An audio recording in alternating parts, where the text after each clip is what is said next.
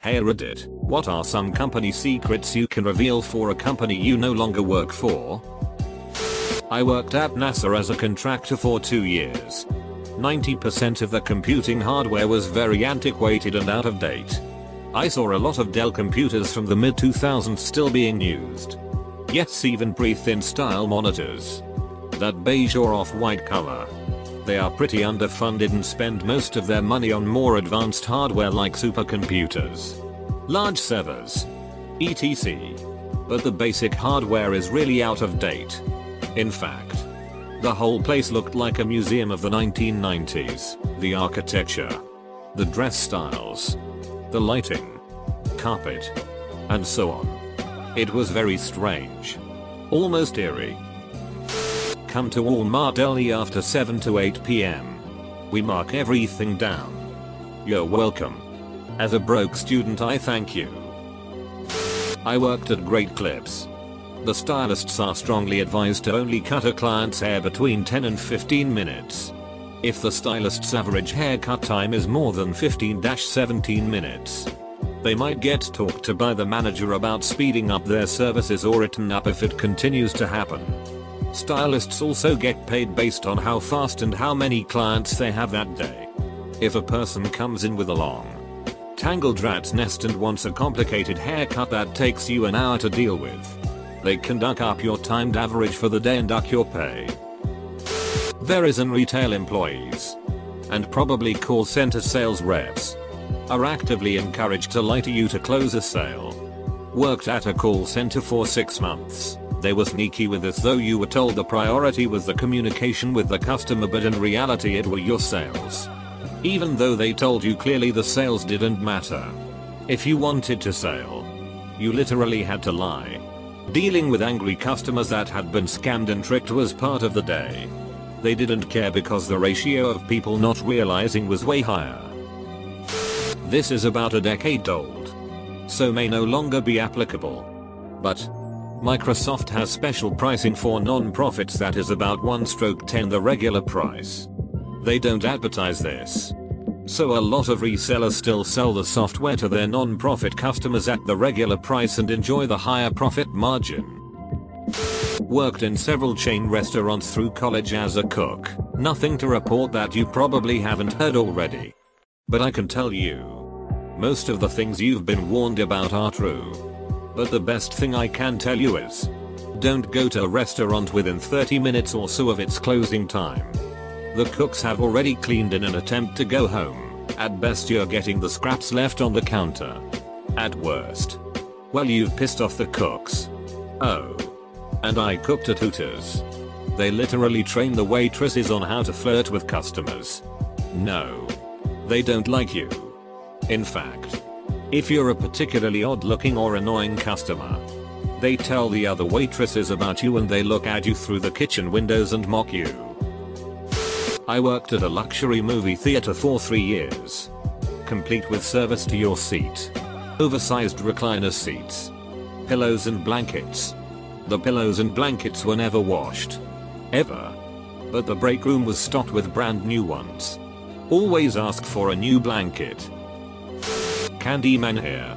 We left chocolate out in display cases for months on end. When my friends came by to the store, I told them to avoid it at all costs. Glassdoor.com does remove job reviews and does let employers choose which ones get shown first. At least they're not good at covering. It's pretty obvious when the first 2 are 5 stars. The managers sheet happy rainbows and dollar bills, and the next 10 are 1-star reviews that sound like they're written by Marines with PTSD having flashbacks to Iraq. I used to work in financial services. Agents would sell products based on the commission, and not on how well the investment actually performed. Our customer service department was pretty much always taking calls from people who had been deceived about what to expect from their investment. I work for the post office now, and I will honestly say I have never worked with such hard-working people before. There are problems with managers expecting you to get things done quicker than humanly possible. And a lot of our equipment is old and falling apart. But I honestly feel like the vast majority of my co-workers are trying to take care of our customers and to just get home safely. Panera Bread, all of the soups. All of them come in frozen and in plastic bags. I am in Mexico and used to work at call centers. They would ask us to always state we were located in the US. I worked for Comcast and Sprint Nextel, but there were some other campaigns such as HP Tech Support or AT&T or Verizon. Canada here, and almost guarantee if you don't hear background chatter it is not because of good mics. It is because that person is most likely working from home but still are supposed to say they are in a call center. I sell cell phones for the big 3 carriers, and you definitely know when someone's responding from home versus an actual call center. For Rogers, the rep will always start out with their intro with "Thank you for calling Rogers. This is X speaking out of Letterkenny, Ontario." A lot of them seem like they are home based, but it's usually call center more often than not. I ran the lens lab at a Pearl Vision back in the day. The most expensive frames we carried, the Armanis, cost us about $20 and cost you $400 minus $600.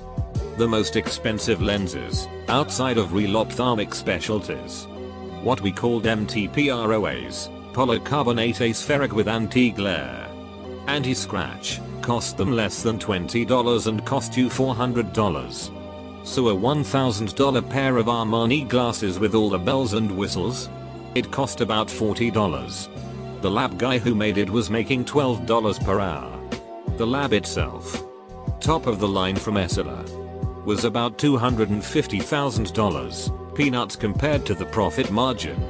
All staff, even just sales staff, had to wear lab coats and glasses at all times.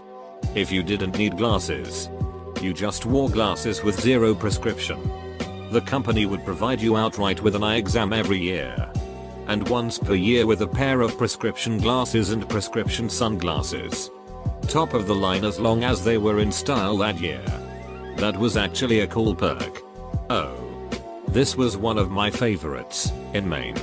At the time, Medicare wouldn't cover anti-scratch coating for adults. All of our CR39, the basic plastic lens, super easy to scratch, just came with that pre-applied. We were actually supposed to intentionally strip that coating for Manica customers, costing us time and labor while depriving the customer. 99% of the time we just didn't bother. AskReddit I worked at Target and PetSmart for some time, and they both had this weird policy about stealing that I've heard applies to most big chains. Basically, a regular employee could not stop a low price thief. Obviously we can't let someone just walk out with a TV or live animal. But I was forbid from doing anything about small shoplifters.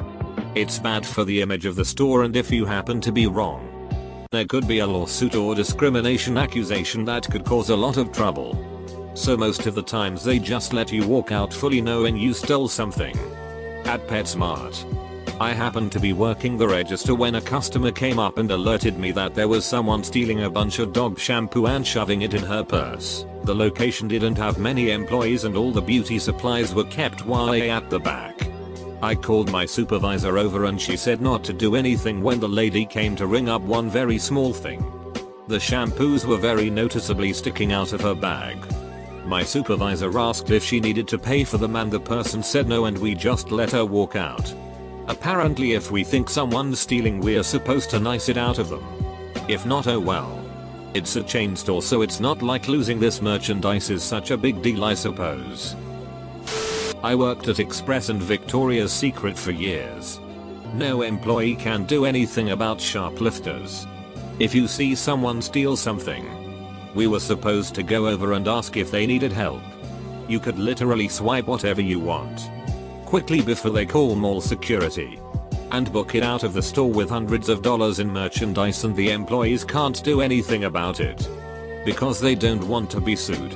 Edit. At the end of shift, which was usually around 4 AM, we, the employees, were bag checked by the manager to make certain we never stole anything.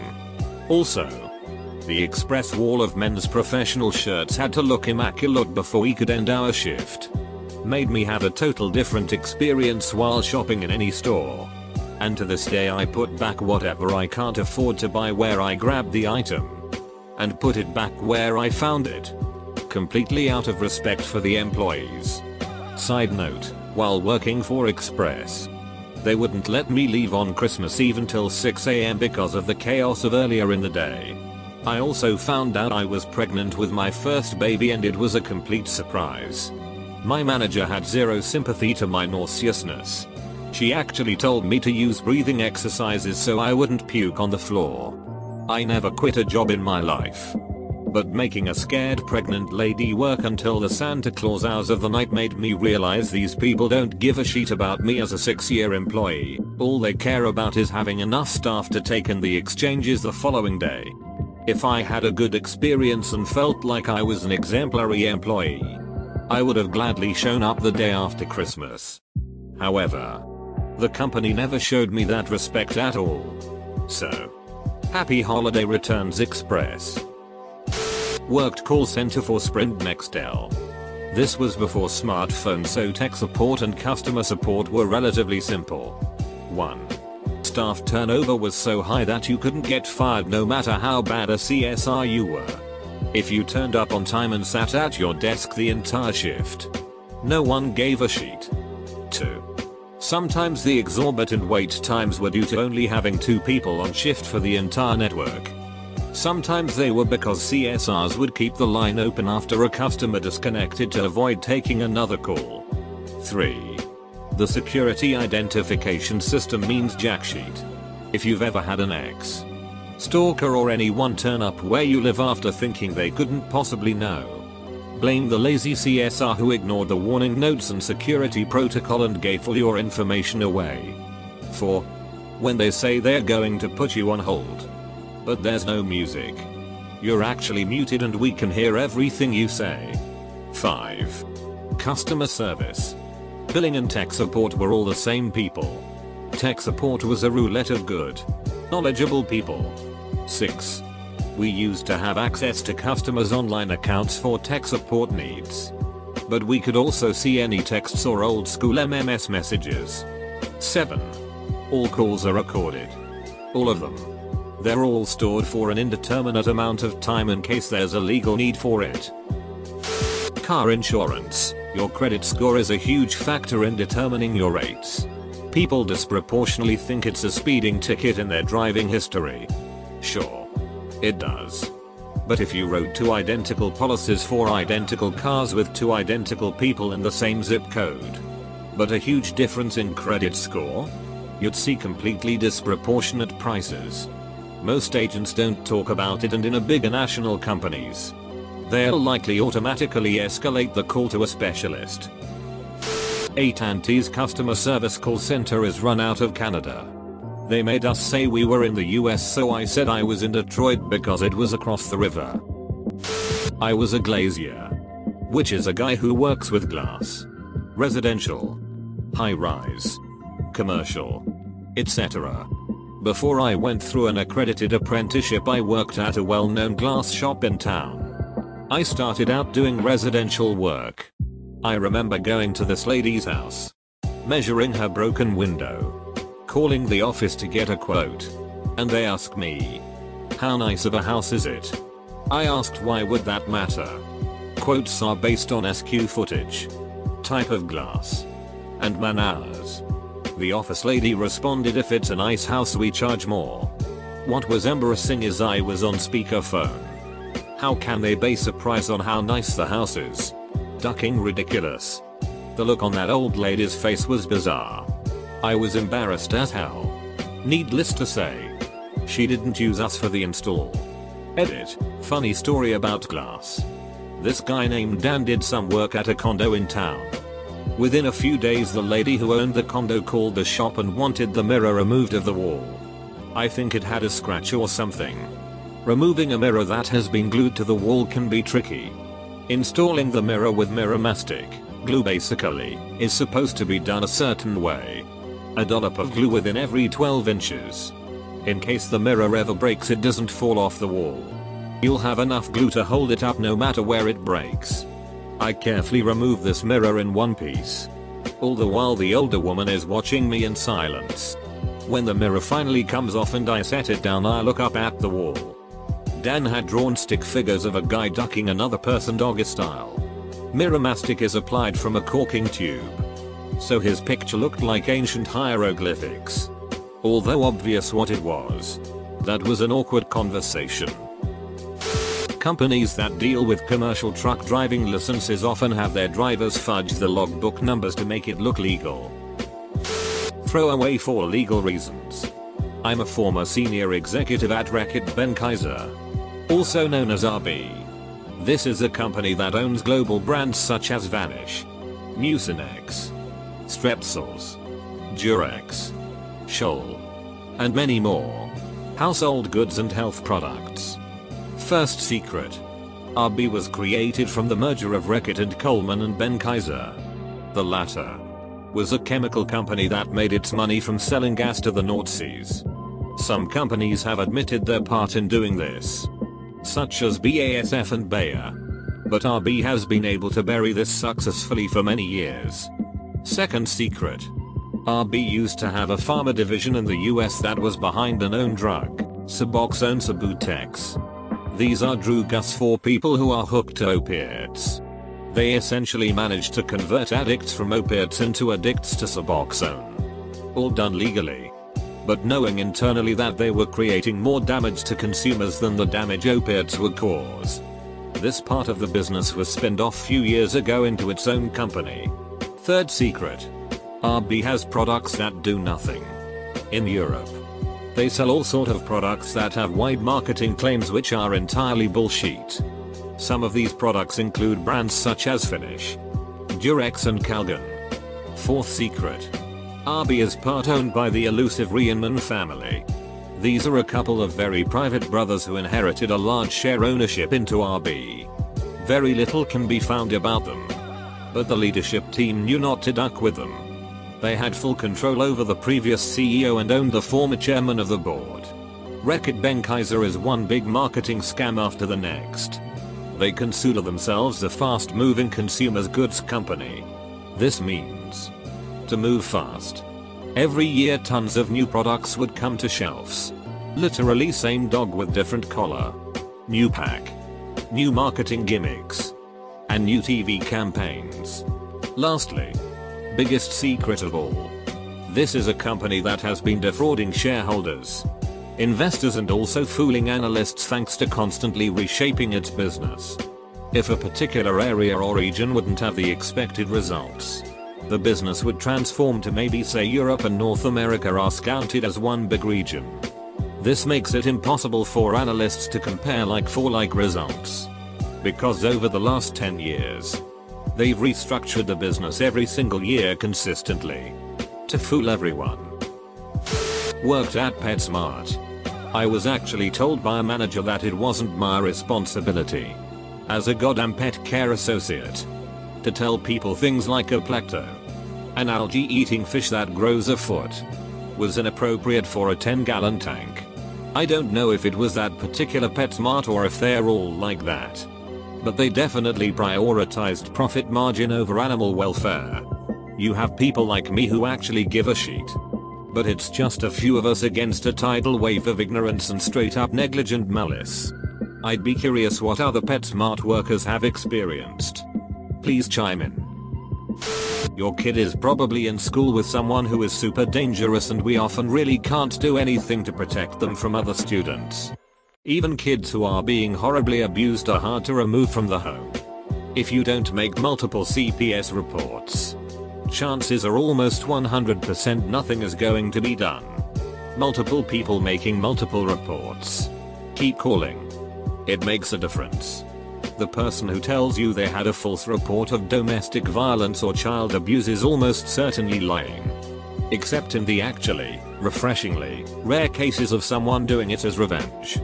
No one really wants to help vulnerable children. It's too expensive. The system isn't built for it. And it's suicide for politicians to massively increase funding to foster care and support services. Schools just don't have the resources to deal with kids. Even within the past 10 years, there's been a massive increase in the number of kids who have mental health issues, are violent, are developmentally delayed and need specialist attention. A few minutes with the on-site therapist isn't enough. And neither is the 15 minutes they get with the OT. And again, no one wants to pay for it. But everyone wants to complain about the number of administrators required at schools. I work with a school system that had a huge increase of administrators in the past 15 years. But the reality is that most of them are needed. There's an entire department dedicated to just getting families medical services, clean clothes, school supplies, etc. We'll put on a smiling face and be nice. But the reality is that a lot of this is political. Too many families with parents who are seriously mentally ill and not able to access services. Too many families living in poverty. Too many families dealing with drug and alcohol misuse. I could go on and on.